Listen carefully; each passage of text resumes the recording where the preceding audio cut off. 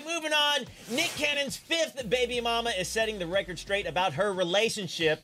In a new interview on the Know For Sure podcast, Bre Tiesi, who is currently pregnant with Nick's 8th child, that's 8, joked that her relationship with him is not a cult. It's not a cult, boys and girls, despite what some people believe. Take a look. But at the end of the day, it's like, I make the conscious decision to be here with all of the information that I have because you gave me that opportunity, not because you lied to me or conned me or told me what I wanted to hear or whatever. It's not like some cult like everybody likes to think that it is. You think you're in a cult? I swear.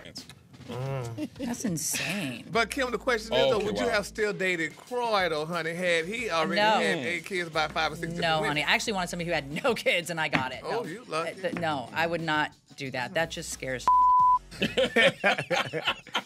Does he just give all his money away? Does he even get his own paycheck? Why do you think you always see him on TV? Well, I mean, yeah, I guess. That's why that man's a workaholic. Yeah. I've seen Wildin' Out in 4 different languages. What's he doing? I just don't get the. I don't get it. He said he got a missile of gold. That's what I was told. Go figure. Hey, don't forget to hit us up on social media. We're on all these platforms at Dish Nation. We'll see you there.